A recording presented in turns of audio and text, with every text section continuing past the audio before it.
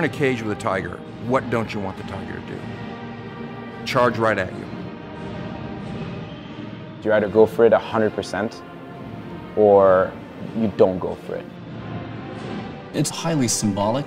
You're not administering pain, but you are administering humiliation. It's all about being just right, right on the point. You have to see it and then have it happen so quickly that you're not seeing it. You can be physically excellent and still lose because your mind's not there. It's almost a dance. It's like a dance with a goal. You see nothing around you, you see nothing but the target, you see nothing but the moment, and the rest of the world doesn't exist.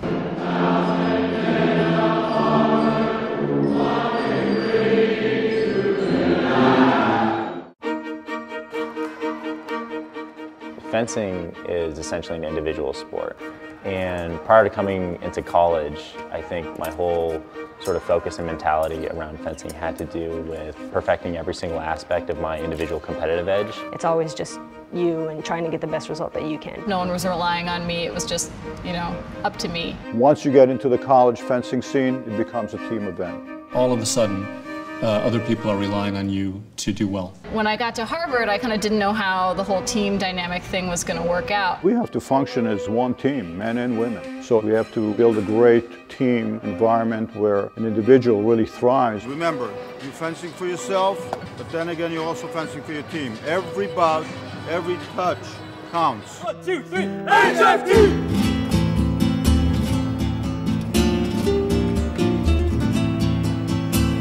When you walk into our fencing room, you feel the history and tradition of Harvard fencing. I think the history of Harvard fencing made it pretty special to be a part of that team, and I don't think that was lost on anybody there. I mean, you walk into the fencing room at the Malkin Athletic Center and you have portraits going back to 1900. There's something to being a part of something with such a long legacy that I think is really powerful. Ready, fence. Finish strong on the attack. That's good. Harvard fencing began on January 8th, 1889 as a club sport, but soon transformed into a varsity sport at Harvard College. The first 4 fencing coaches at Harvard, Pianelli, Laz Lebloy, Dan Guy, and René Perroy, were all great French fencers. They were the heart and soul of Harvard fencing from 1902 until Ado Marion came on the scene. In the fall of 1952, after René Perroy retired, he left the team without a coach. There was very little interest in fencing at that time, and the director of athletics said, we're probably going to turn it into a club sport. My father knew an Olympian who told Harvard that Ado Marion is available and is a European national champion, and he could be a coach. Oh, I liked Ado, man. Boys, sieht ihn gut an Gott. Yeah, he was very classic. This ability with language and his athletic ability and his precision. Ado using a saber, you could feel what power was. He was too polite to call somebody stupid, so he used the expression anti-talents. In other words, if you did something really dumb, you would anti-talents. He was very close to his fencers. They looked up to him. I remember my freshman year telling him how sad I was that my girlfriend had broken up with me, and he said, Sam, in my country, what we say is just like the streetcar. One goes by, 5 minutes later, another one comes. So, that didn't really make me feel any better.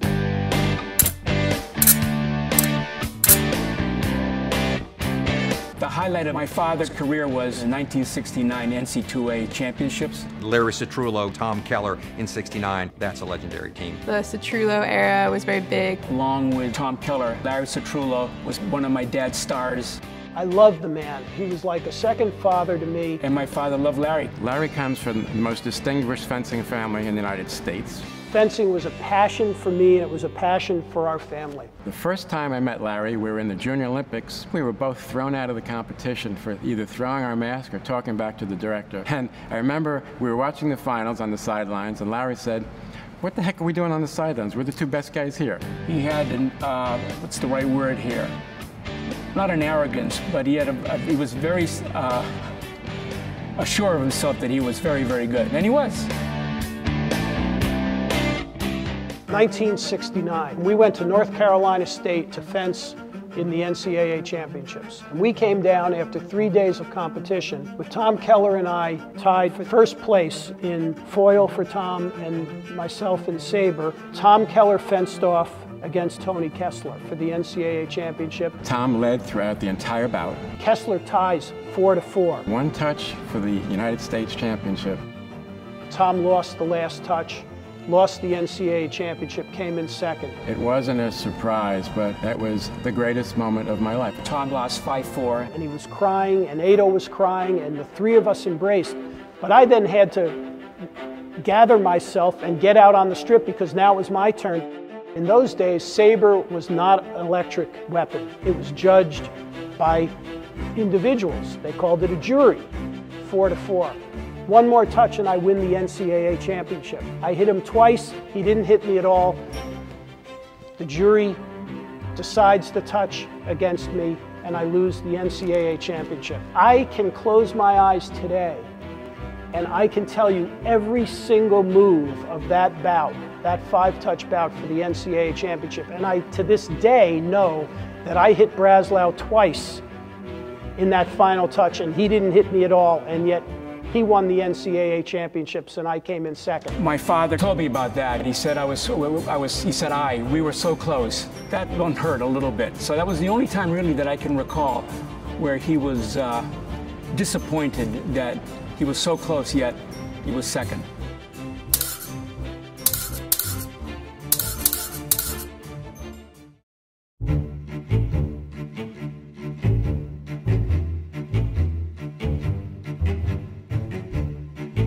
Fencing is strategic.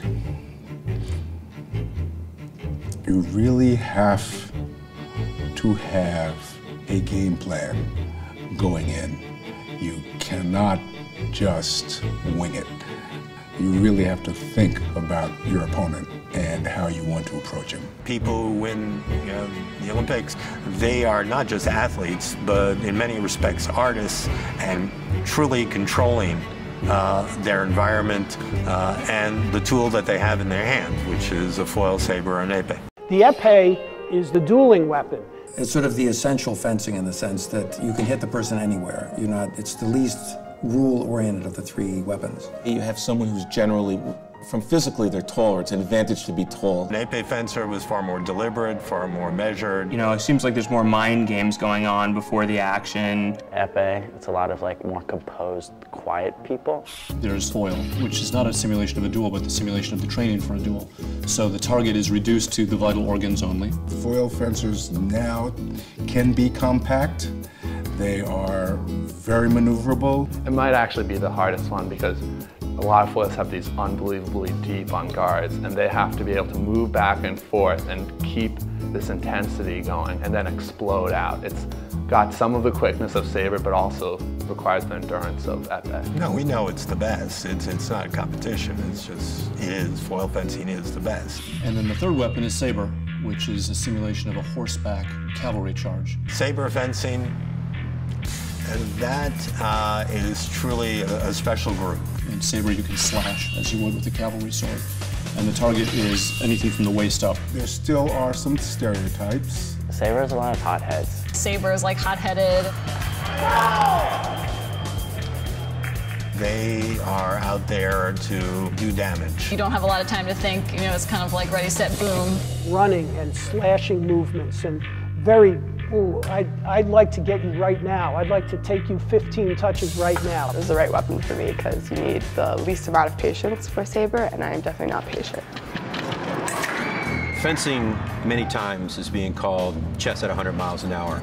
It's the marriage between the athleticism and the intellect. What was, I think, special at Harvard was you're dealing with a particularly bright group of people who thought a lot about the strategy and the tactics and that gave those people who had never fenced before a very serious edge. You have to be smart to be a fencer because you have to be able to kind of think on your feet. You have to be able to change your strategy at the drop of a hat. If your opponent is parrying, think about why he's parrying. Think about what is his game that he's wanting to do. And now think about when you can step up in his game and when you can touch him. Sizing them up psychologically, creating a psychological profile of your opponent was the fascinating part of it. Is he going to be mad if you do a certain touch? Is he a guy who will freak out if you toe touch him? You have to have tactical implementation in real time, which is a reflex, and that's what you train for. Harvard didn't have the reputation of being the greatest fencing school. Columbia had a huge advantage. A school like Harvard had a huge disadvantage. Harder to get into, tougher requirements, and not in the epicenter of fencing, which is New York City. I only applied to Columbia and NYU. I never applied anywhere else. All the big clubs were in New York. The top coaches were at these clubs. If you weren't from New York City and you were in a bout against a guy from New York City and the referee was from New York City, you might well count on losing every possible point you could. In the early 70s, we were middling. Nobody could beat Columbia in those days. Columbia and NYU were the pinnacle of the sport.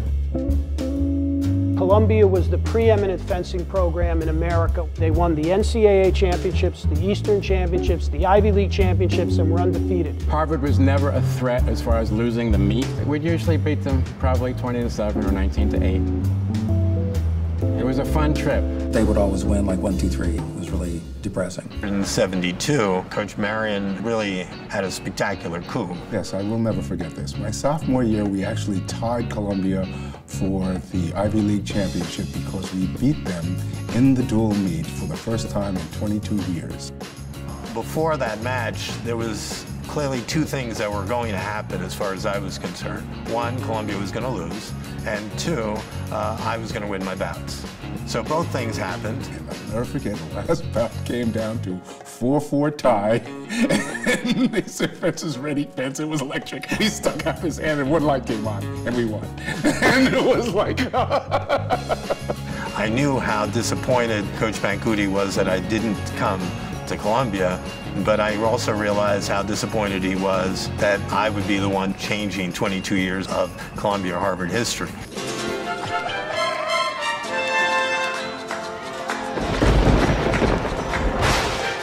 I have never heard of the Zorro of the Ivy League. I've never heard of the Zorro of the Ivies. I am unaware of the Zorro of the Ivies. I'm going to say he's on our team. I would say that I am the Zorro of the Ivies. In the Citrillo family, Zorro was a joke. Zorro, our currency was Cyrano de Bergerac. By Zorro, you mean... I have heard of that. Yes. Yeah. Yes. I was intimidated by him because he was, I think, a much better fencer than I was at that time. He fenced with ferocity. Not only could this guy move faster on his feet than I had ever seen, but the attacks came from someplace that I had no idea. Watching him fence was very inspirational. He was a classic stud at the time, a guy you'd see trailed by 2 to 3 beautiful women. He was quite a colorful guy. Gallant, dashing, handsome, and a superb swordsman. Zorro of the Ivies, Philippe Bennett, no doubt. I remember waking up and picking up the issue of the Crimson. I immediately wanted to hide. Oh my God, everyone's going to read this. At least I was not the Zero of the Ivies. There you go. There were no women fencers in the 67 to 71 era. There was fencing at Radcliffe, but it was just foil. The other weapons were not considered ladylike. For a long time, women's saber was considered an impossibly unfeminine venture that couldn't, the physique couldn't withstand it. Girls did sometimes come to practice, and I think they technically had a team, but it's not at all like it is now. Today, there's absolutely no separation at all because the NCAA, the way it's structured right now, it's a combined championship. You have a real sense of equality, especially when you have really strong female fencers as you do at Harvard, and you get a sense of you can compete with the guys, you can practice with the guys. I think it's a wonderful thing to have a combined program, The men and the women interact and they help each other out. We all practiced together and everybody was forced to fence with everybody else, and you were brought up because of how good the people you were fencing against were. I graduated with the class of '81, and at the time women only fenced foil, so I was a foil fencer. It was just a few years after Radcliffe and Harvard had officially merged. We were on the Radcliffe team, but it was now a merged school, so we were two teams within one roof and one main coach, Ben Zivkovic. Branimir Zivkovic. Ben was a real tiger on the strip and a great fencer and a great coach. Ben was solid Eastern European, disciplined, talented, rigorous. And Ben was a real entrepreneur. Best known actually for his engineering innovations, which are quite remarkable. You know, fencing is very much an electrical engineering problem to determine who is actually scoring points within fractions of a second in motions that are too fast for most people to see. He was looking to upgrade and modernize fencing equipment. So he developed masks, for example, with plexiglass windows. He experimented with wireless scoring. The team also won the IFAs and epee his first year, so that was a big shot in the arm for the team at that time. It hadn't been done by Harvard fencers since 1935. That result, which came out of the blue against the best epee team in the country, that was something that meant a lot.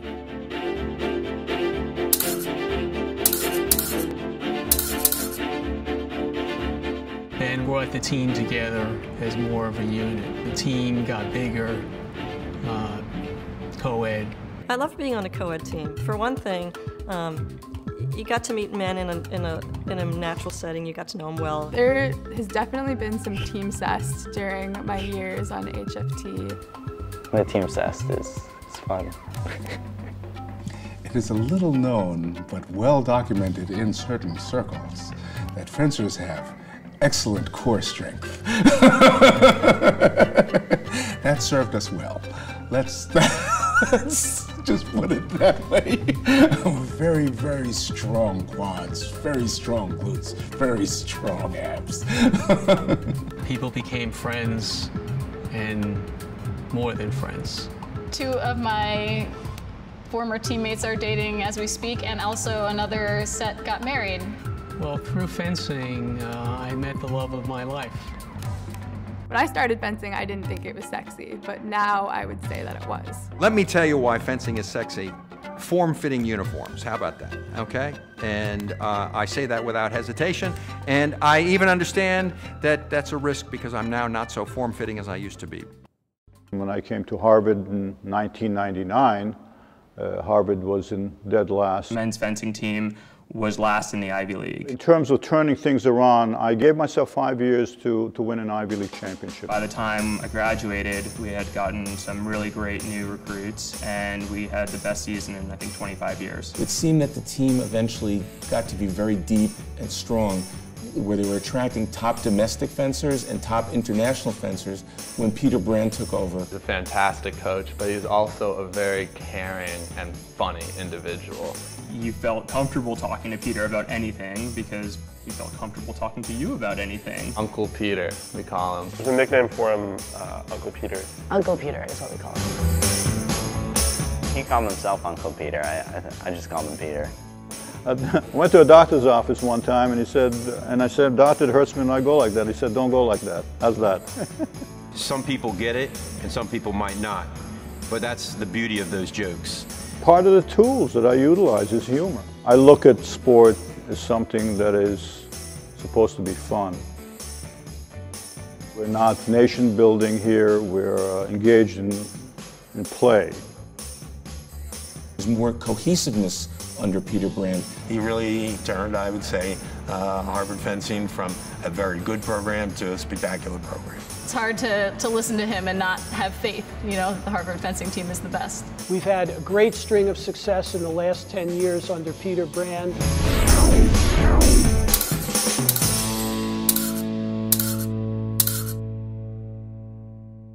It seemed like the team developed a new team spirit. This is special. Like, this is a really close group.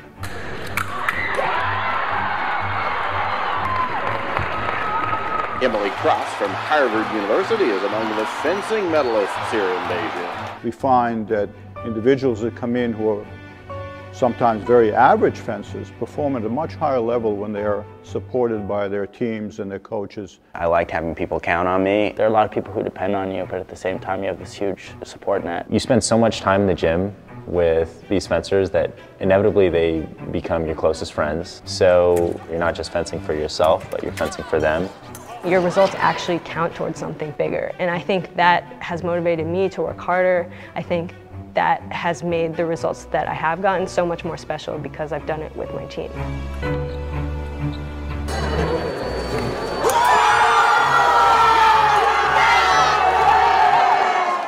I've refereed a lot of Harvard meets over the years, but the most intense ones where I really saw the team spirit come out was at the Ivy League Championships. Last year we had Jerry Chang in the final against UPenn, which would basically determine the outright winner of the whole competition. And we were down big. We lost the first 3 saber bouts, and we were coming back the whole time. Found ourselves at 13-13 with 1 bout left, which was me versus my brother.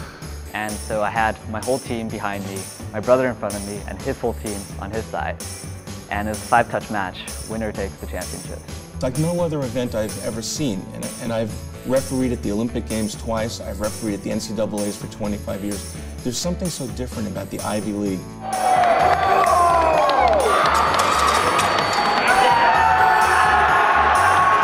The 2013 Ivy League fencing round robins at Gordon Track on the campus of Harvard University. It was a family act. The last bout was 4-4 between 2 brothers, Chang, one from Harvard and one from Penn. I've been in that 13-13 spot. That's a tough spot to be in, and if you're fencing your brother, I can't even imagine. Ivy League Championships is probably the biggest objective. Practically shaking. We didn't know what was going to happen. Last touch, I surprised my brother, made an attack, he took a parry, and I released into it, and won it 5-4. Our whole team goes crazy, like everyone's jumping up and down, they storm the strip. When he got that final touch, it was just a rampage. I was so excited, I ran to the box, I didn't even see a wire, I fell on my face. A lot of us were in tears. It was really an intense battle, obviously. The Ivy League fencing is the strongest league in the nation. It always comes down to this almost every year. And I'm just proud of my guys.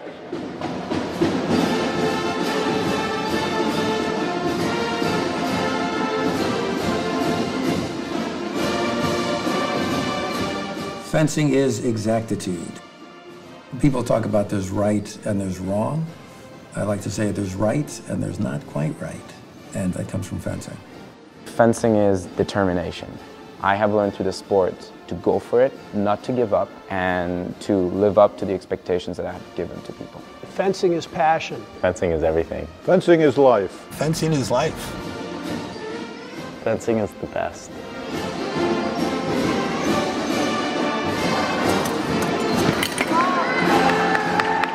Fencing's okay. The team is awesome.